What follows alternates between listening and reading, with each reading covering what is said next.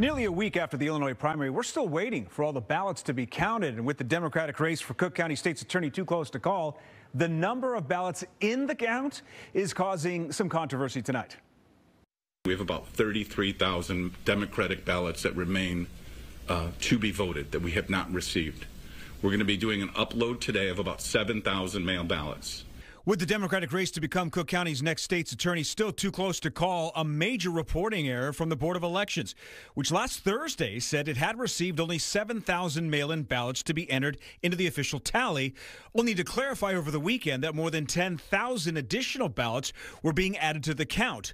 This afternoon, an official explanation.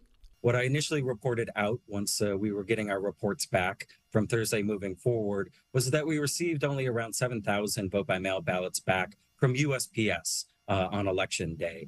What I didn't do was find out that there was additional ballots that had arrived on Monday and late in Monday the 18th that had not yet been scanned and processed for vote counting at that point. On election night, O'Neill Burke led Harris by close to 10,000 votes. Tonight, that lead has been reduced to just over 1,900.